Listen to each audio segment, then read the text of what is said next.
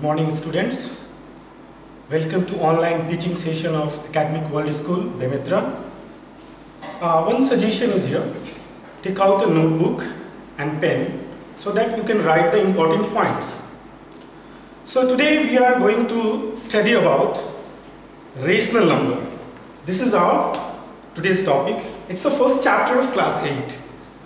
So in rational number, what we are going to study is a definition of rational number and its properties. So two things we are going to focus on. One is the definition of rational number, another one is its properties. So before we start rational number, I would like to go through some of the important terms which we'll come across. So first we'll see number. See, we are all aware that the number is very important part of our day-to-day life. So the number is nothing but the alphabet, it's a representation of values with the help of some notation. And the number, you will find out that there are two types. One is a real, another is a not real. So real means which actually exist, and the not real means which actually doesn't exist. And in real number, you will see there are two types. One is with decimal, another is without the decimal. So first, I'd like to describe about the numbers which are without decimal, which we have already studied in our previous classes. So without decimal, it's a natural number, whole number, and fraction. And if you see the natural number, you will find there are two types. One is the prime number, another is the composite number. This is we have already studied, but again I will just go through it. The natural number, we know that which exists in nature, and we say that it starts from 1. The number, it's a group of number. We say the set of number. Set of number which starts from 1 and goes to infinity. And it has two types, prime and composite. Prime numbers, which has only two factors. One, which means the number can be divided by 1 and itself. Then comes the composite number. The number other than prime, they all are composite numbers. Then next comes the whole number. So what happens before the whole number, before discovering 0, we had only one set of numbers which is called natural number, but when the 0 was discovered, we made a new set which comes under the whole number, which means the whole number starts from 0 and goes till infinity. Then comes the fraction, and then comes the integer. So integer, now after 0 we discovered negative numbers and positive numbers. So those are all kept in the integers. So integer is a set of or group of numbers which includes 0, negative numbers and positive numbers. And fraction is a number which is written in the form of p by q, where q is p and q are whole numbers and q is not equal to 0. So these are the numbers without decimal. Now let's come to the numbers with decimals. So actually the numbers with decimals we can categorize into three categories. One is the terminating, another is the non-terminating repeating, then non-terminating, non-repeating. Now, terminating decimals, those decimals which terminates, means after decimal, there are no any other values, means the number cannot be divided further. Now, in non-terminating repeating, you will see the number which are not actually terminated. Okay, but there will be certain place in the decimal which will be repeating itself. Then comes the non-terminating and non-repeating. The non-terminating means which is not the number which is not terminating, and not repeating means after decimal places the numbers are not getting repeated. So these are the different types of real numbers. Now, so here in this group, this whole group can be called as rational number, and this also rational number. So we have studied the definition of rational number in class 7. So definition says a number which can be written in the form of P by Q. Number which can be written in the form of P by Q, where P and Q are integers. Remember that. P and Q are integers and Q is not equal to 0. It's a very important condition here. It's a very important.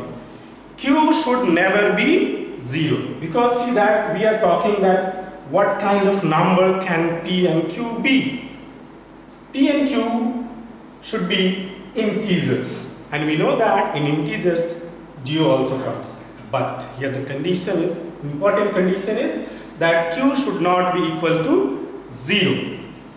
Okay, for example of rational numbers like 1, 2, 3, minus 1, minus 2, 2 by 3, 4 by 5, minus 4 by 3. These all are the examples of rational number.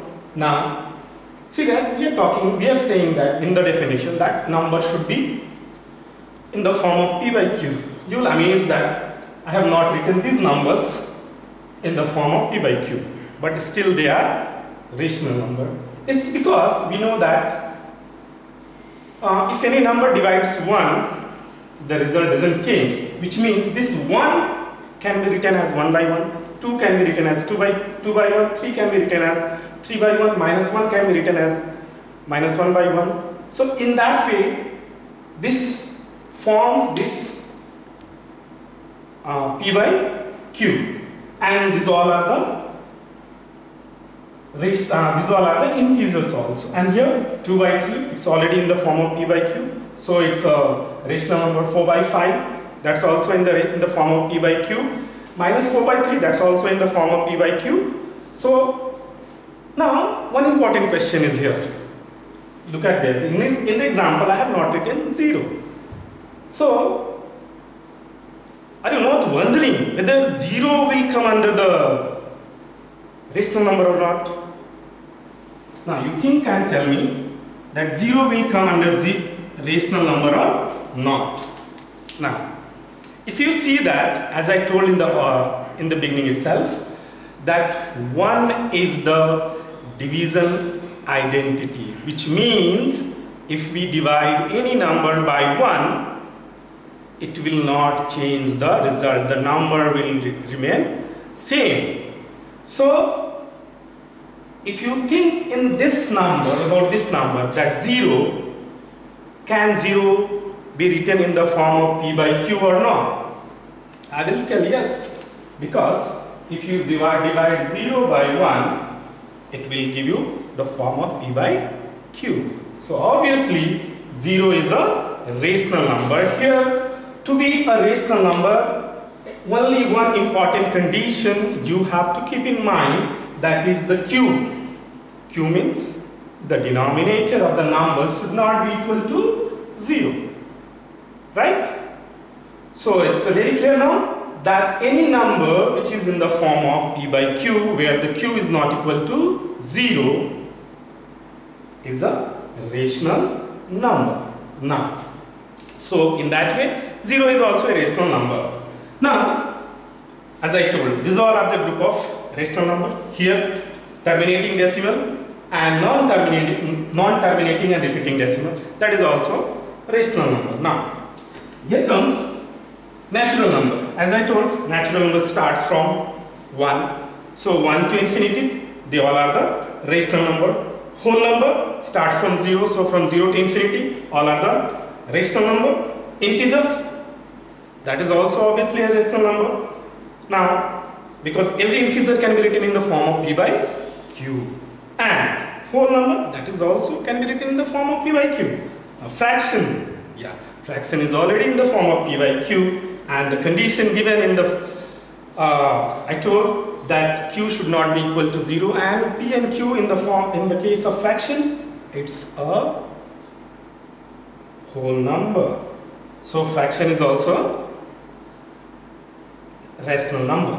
Now, I can say this one like this, that every natural number is a rational number, every whole number is a rational number, every fraction is a rational number, every integer is a rational number.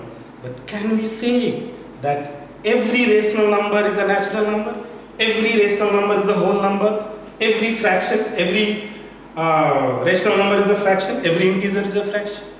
No, we cannot say, because every rational number cannot be rational number, because in rational number the negatives also comes and the positive numbers also comes, and 0 also comes, which we don't find in the case of natural number.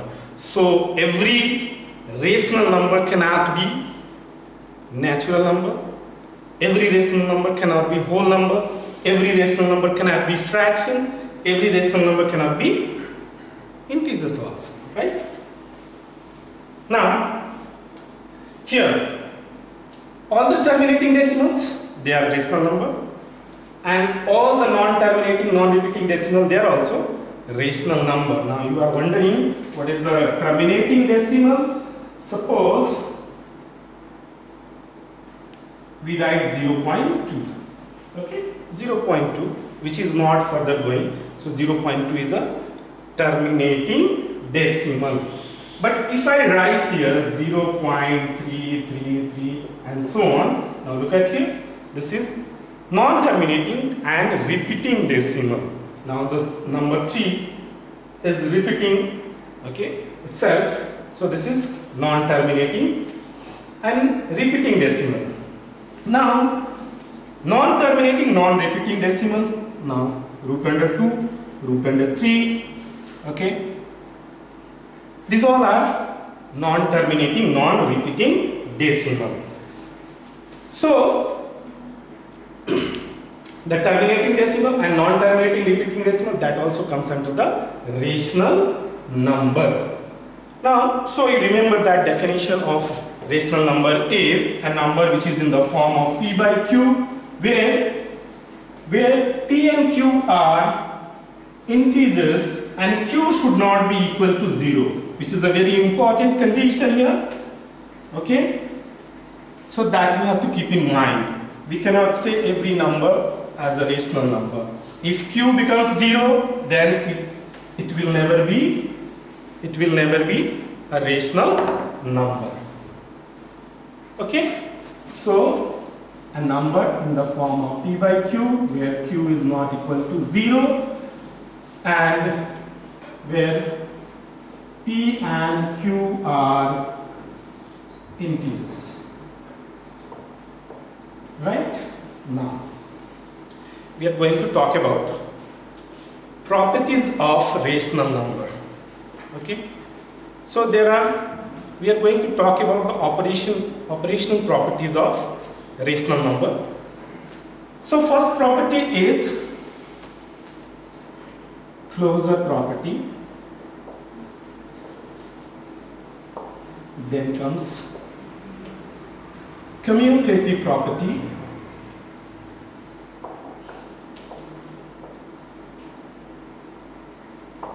then comes associative property,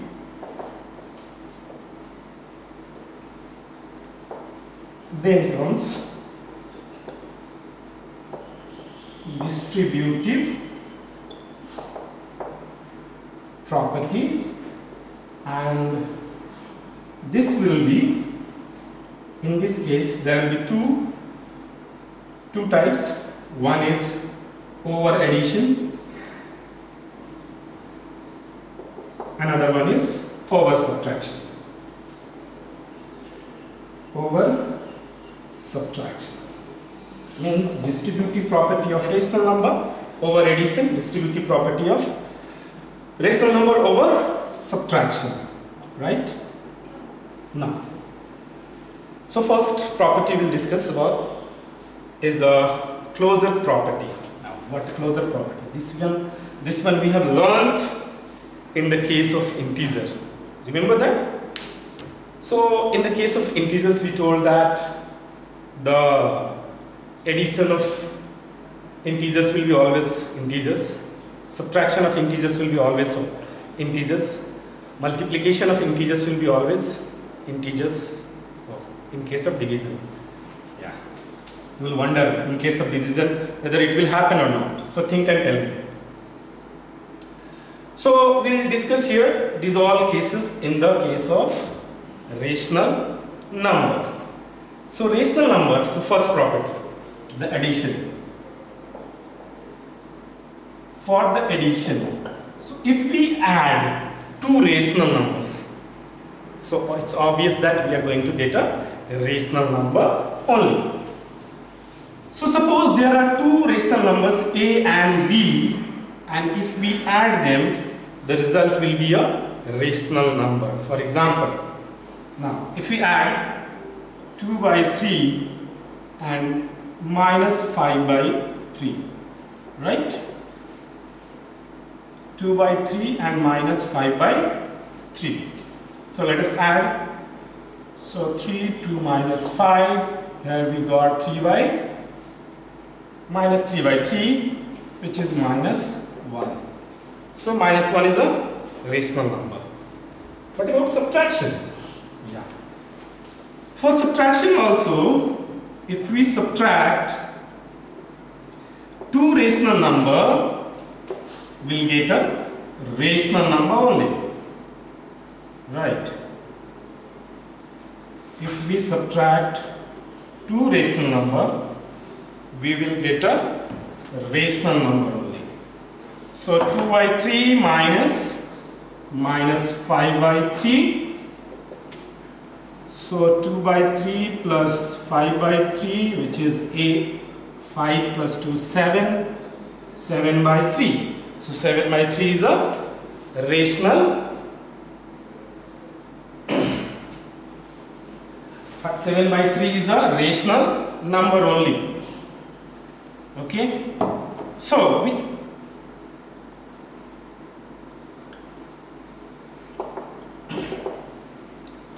subtraction of two rational numbers will be a rational number. So we say that addition of rational number is closed, subtraction of rational number is closed. Now what about multiplication? If we multiply two rational number, obviously we will get a rational number only. Okay, but what about division? Will division follow the closure property or not? We'll see this one now. So for the multiplication, if we multiply two rational number, we'll get a rational number only, minus 10 by 9. So minus 10 by 9 is a rational number, right? Now we say that the multiplication is closed and the rational number. Now for division, in every cases you will find that the division follows, but there is a one case. What about if you divide a number by 0, which is undefined, which means division does not follow the closure property, right? Now, so we come to know that addition follows the closure property, means the sum of two rational number will be a rational number. Then subtraction follows the Closure property, sum of difference of two rational numbers will be a rational number only. Multiplication follows the closure property, which means multiplication of two rational numbers will be a rational number only, but division does not follow, because if we divide a number by 0, because 0 is also a rational number, if we divide a number by 0, we will not get any result, which is undefined. So division does not follow the closure property. Now let's come to the next property. The next property is commutative property. Now you will see that there is a similarity between these two properties, commutative and associative. In the case of commutative, we will take two numbers, two rational numbers, and in the case of associative property, we will take three numbers. But there is still difference. That's why we are taking two different properties. So in case of commutative property, so for each of the operation, mathematical operation, we will check these properties. So first comes the addition. Okay. So commutative property says it's about order. If you reorder rational numbers and add them, subtract them, multiply them, divide them, and then you see that whether the left hand side and the right hand side remains equal or not. If left hand side and right hand side doesn't remain equal, means that operation does not follow the commutative property. So addition. So suppose there are two rational numbers a and b, and we change the order now. We do it as b plus a. So will a plus b equal to b plus a or not? If it is equal, then it follows the commutative property. We will check it now. So let's take, we'll take a simple small numbers and we'll verify this property. So first we'll take, let's, in place of a, we take 2 by 3. In place of b, let's take minus 5 by 3 previously, which we are taking. So now first we'll see the left hand side, a plus b, right? A plus b is 2 by 3 plus minus 5 by 3. So 2 by 3 minus 5 by 3, which will be equal to minus 3 by 3, which is minus 1, right? Now we'll take the RHS. RHS is here b plus a. Right, b plus a means first we will write minus 5 by 3. I told you in the beginning, the commutative properties is about reordering the rational numbers and then finding the values.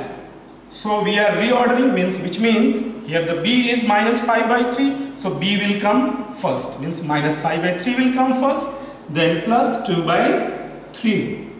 So 3 minus 5 plus 2, so it's minus 3 by 3. Again we got the same, right? So here left hand side is minus 1 and right hand side is also minus 1, which means addition follows the commutative property. Now what about subtraction? Will subtraction follow the commutative property? Okay, let's see that. So here also we'll reorder the values. Okay, for the case of subtraction,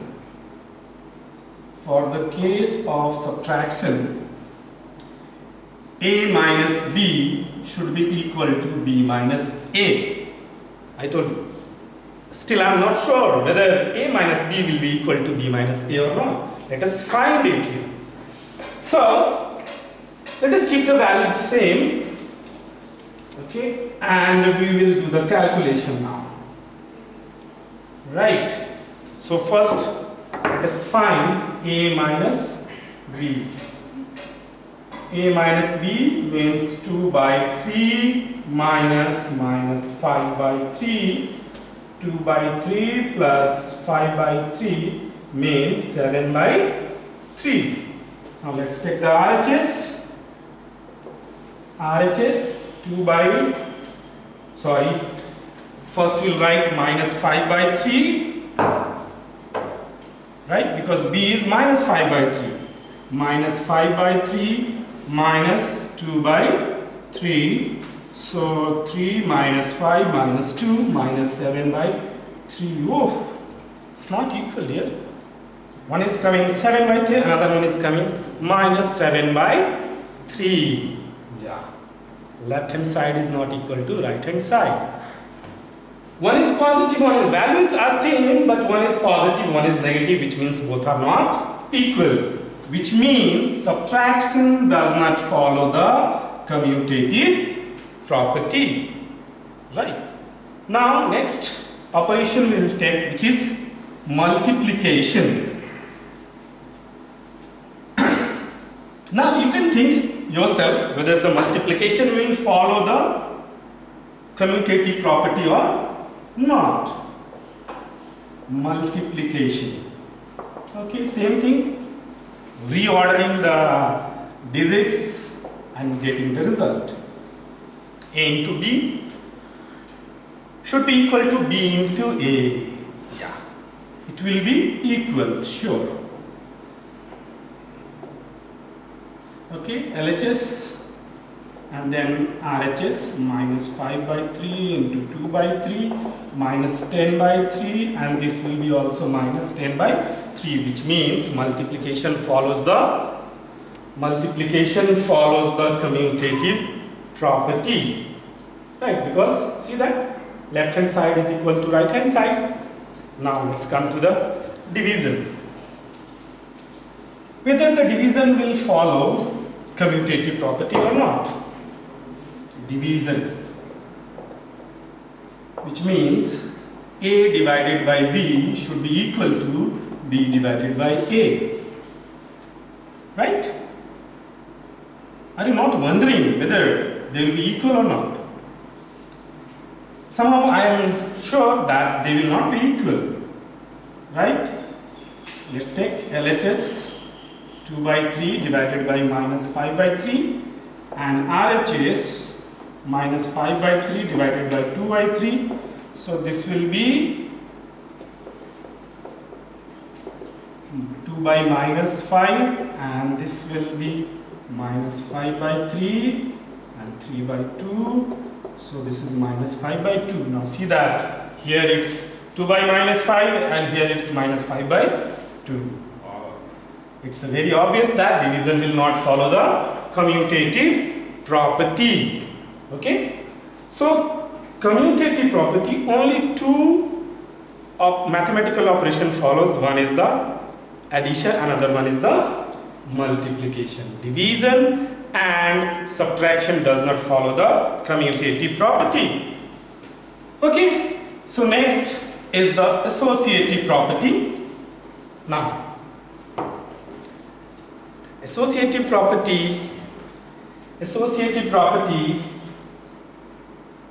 is about regrouping the digits and finding the value.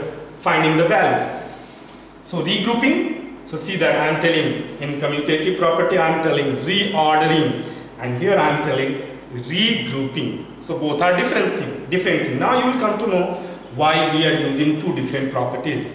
One is reordering, another one is regrouping. So keep in mind the difference between commutative property and associative property is, in the commutative property we reorder the digits, and in associative property we regroup the digits. So suppose, and here we take two values. So the two values, and here we take three values. Remember that there are two differences. One, here we take one value, two values, here we take three values. Another difference, here we reorder the digits and here we regroup the digits. So suppose there are three rational numbers A, B and C, and they are written in such a way that A plus B under bracket B plus C should be equal to A plus B under bracket plus C for the case of addition. This is for the case of addition. Okay.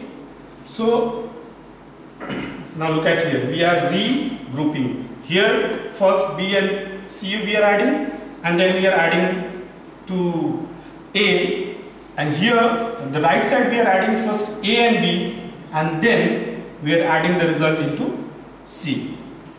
Right. And for the subtraction, you can check by yourself putting these values. I'll just go through in short. For multiplication,